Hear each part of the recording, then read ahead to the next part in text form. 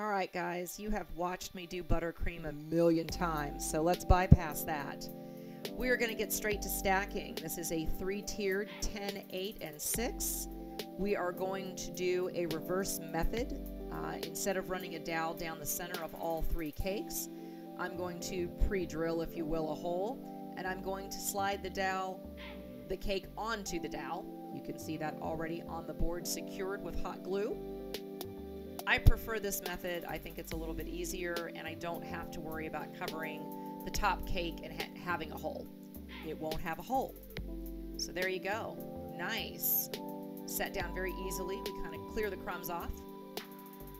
Put that off to the side. We'll go get our candy melts. This is what we're going to use for our gold drip. We are going to do our base secure right now. I use bubble tea straws. They're economical and they work well.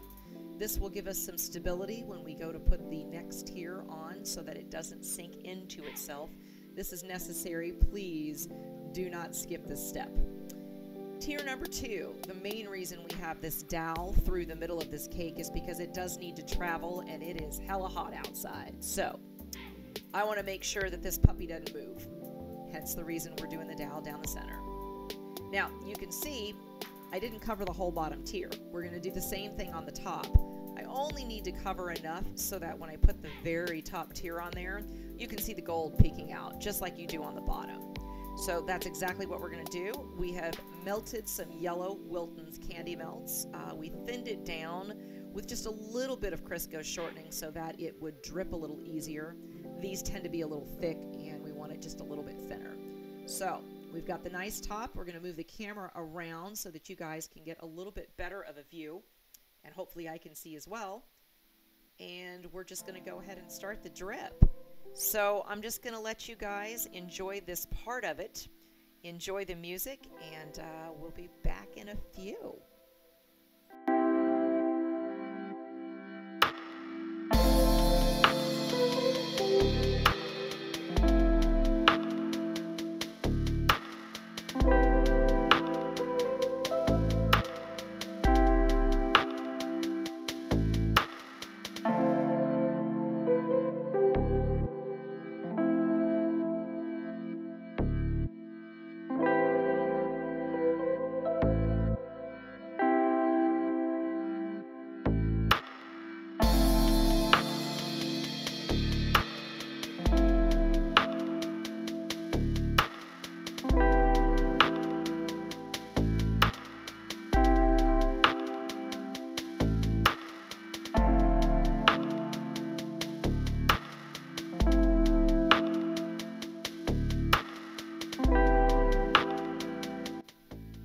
Alright, so basically we are now painting the very top of the cake. The drip isn't quite cold enough yet, but we can get the top of that done so that we can go ahead and stack that final tier. The gold that I use is purchased from Evil Cake Genius. It's the best gold out there. It's a bit expensive, but you get a lot of it. So, you know, yeah, get that. Now, you see me doing the dowel. I didn't push it all the way through because remember, I don't want it going through the top. Now see, that's just enough that it goes in about halfway of that tier. Enough to make it secure. And of course, the chocolate helps as well. He's telling me you're not on center. I was on center. It's fine. So now what we're going to do is we're going to go ahead and get the chocolate on the very top tier.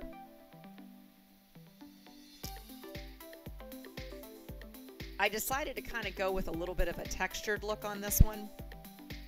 I wanted it to look a little bit more like parchment. Wanted it to have a little bit of texture.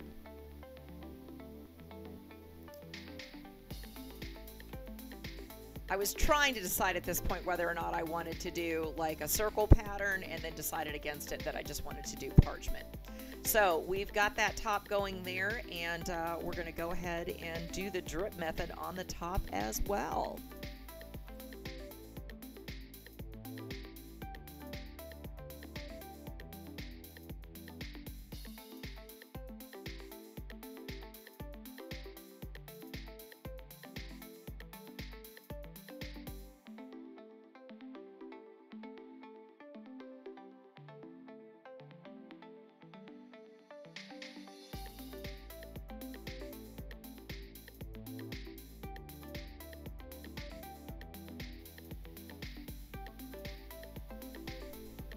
Alright, so the candy has now gotten cold enough that I can go ahead and start painting the drips.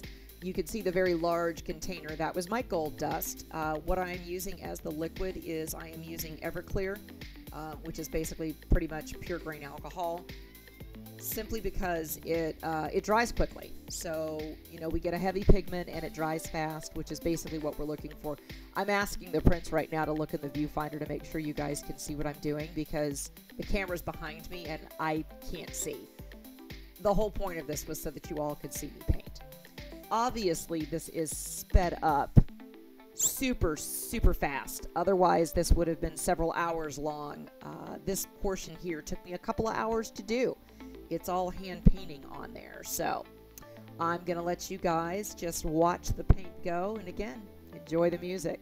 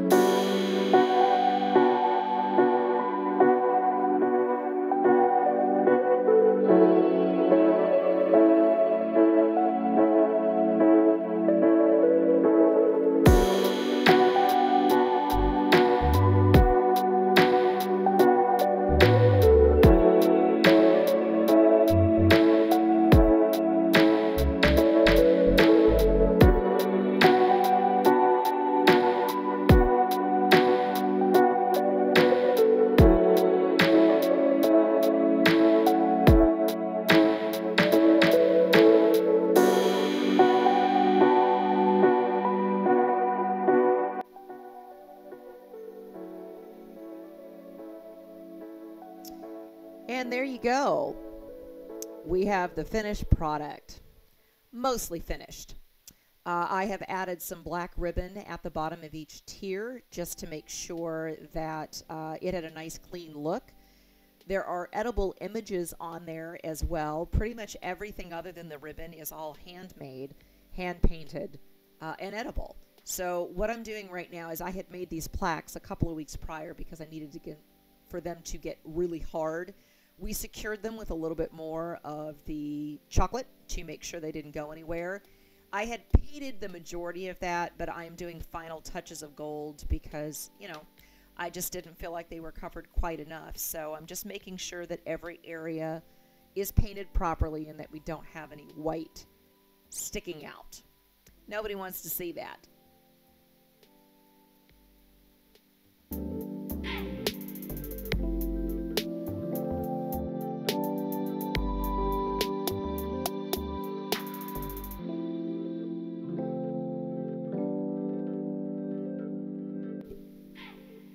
All right, so I am off getting the finishing touches, which is the graduation cap.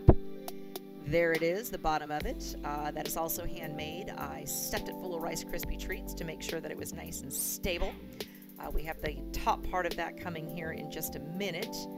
I'm securing the bottom of this with, again, some more of the yellow chocolate. We don't want it going anywhere, so I didn't want to use buttercream. We'll put the top on here in just a second. We did put the tassel to the left-hand side because, after all, this is after graduation. We will go get the diploma here in just a second. That is a white diploma etched in gold. There it is. We will also secure that with a little bit of the gold. You can see the sails down there on the bottom. I kind of play around with them just a little bit in the video. To be quite honest, they were beautiful, but I just couldn't commit. You know, I had to ruin my buttercream in order to put those sails on there. So since I couldn't, I went ahead and just gave the sails to the client and told them if they wanted to put them on there to go ahead.